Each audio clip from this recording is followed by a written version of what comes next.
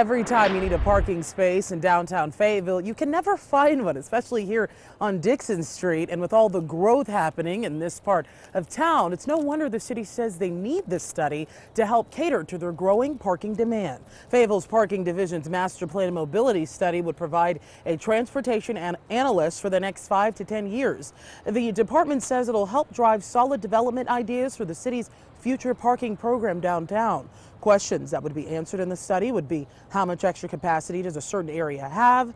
Can they expand there? Where is the demand for closer parking? And how often is the parking being used now? And the city council could actually vote tonight to approve the payment for that transportation study. Reporting live in Fayetteville, Goche Loca, 4029 News. All right, Agochi, well, the department says that they have already found a contractor to conduct this research.